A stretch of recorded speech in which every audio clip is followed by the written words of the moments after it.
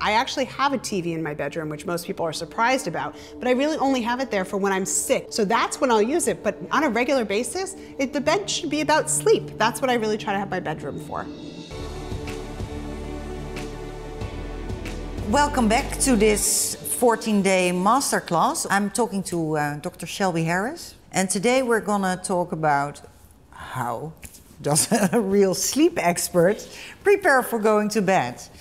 Are you like, because you're an expert, do you do everything perfectly? Do you practice what you preach? I wish I could say yes, but no, I don't. I am very consistent, but not perfect. And I think that's the goal for everyone. I want people to do these things as often as you can, but don't become so hyper-focused on it you lose that ideal of once in a while going out or having a glass of wine late. Just don't make a habit out of it. No. So for me, I try most days to practice what I preach, but I don't get so hung up on it if I don't for a day here and there. So how do you sleep? I sleep well, and I think the goal for most people that at least with my patients, is I say, are you content with your sleep 5 nights a week? And I'm content with my sleep 5 nights a week, so I'm a good sleeper overall. Well, that sounds good. We spoke also about the perfect daytime routine. Is there anything that we should or shouldn't do during the evening?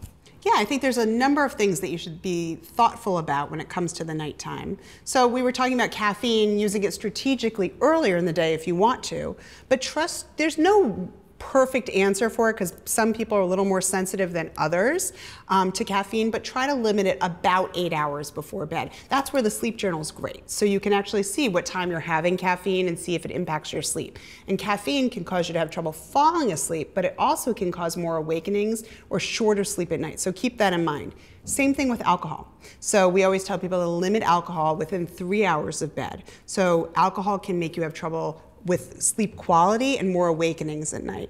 Other things to consider are limiting heavy meals within about 3 hours of bed, because that can make it harder for you to fall asleep, lead to indigestion, but that doesn't mean you have to go to bed with nothing in your system. So I'm not someone who can go to bed not having eaten for hours. I need to have a light snack, and a mix of some sort of a carb and a protein is actually really helpful for some people. So for me, it's often Greek yogurt with a little bit of fruit in it. I've got the protein and the mix of carb. It can be cheese and a cracker, a little bit of a nut butter and a banana. Those are all awesome things. And how about drinking hot tea before going to bed, because that would calm you down? Is there any?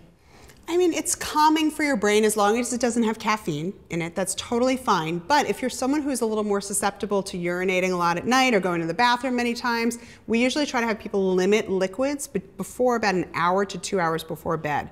But if you really don't find that it impacts you that much, a little sip here and there is totally fine. The scent of the tea can be relaxing. The whole ritual of it can be really relaxing. I wonder how you feel about that, because, you know, fragrances can add a lot to your comfort, or at least your sense of comfort.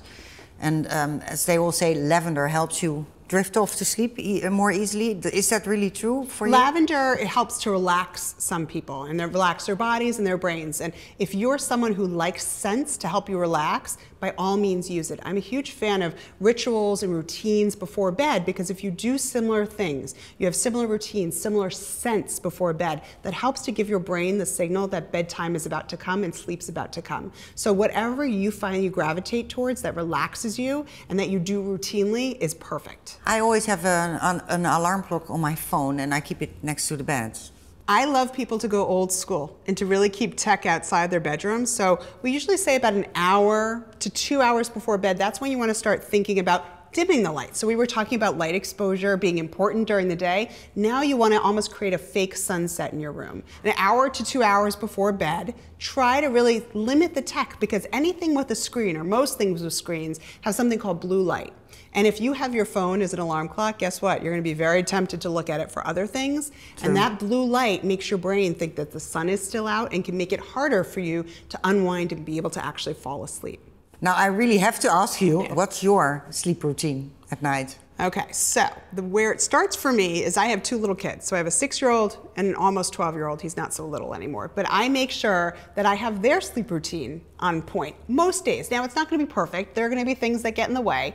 But I make sure that I get them in bed and asleep so that then I can then go to sleep. So once they're in bed and asleep and I've gotten the other stuff done, I try to protect at least 30 minutes, but usually an hour. But it's not every night I can do it, where I can then go and do some unwinding. So what I tend to do is I go up to my bedroom, I have the lights very dim, and I will go and I'll wash my face, do whatever I need to do, brushing my teeth before bed. And the thing over the pandemic that I've started to do after I do all that is stretching. So I do some stretching, some very simple 1-2 minute meditations. That takes me about 20-30 minutes, and then I get in bed when I'm sufficiently sleepy and I go to sleep. Well, that sounds actually like quite a good routine. It's not, I don't overthink it, and I don't have too many steps. And I watch TV, but I do that all before that hour before I get in bed. And not in your bedroom, because actually your bedroom should signal to you when you enter it. It really should. You shouldn't be watching TV for long amounts of time in your bed. I actually have a TV in my bedroom, which most people are surprised about, but I really only have it there for when I'm sick. So that's when I'll use it, but on a regular basis, the bed should be about sleep. That's what I really try to have my bedroom for.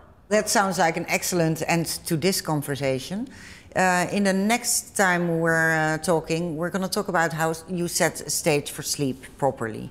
Yeah, we're going to talk all about what you should do in your bedroom to help optimize your sleep environment so that you can sleep even better. Ooh, look forward to that. Thank you.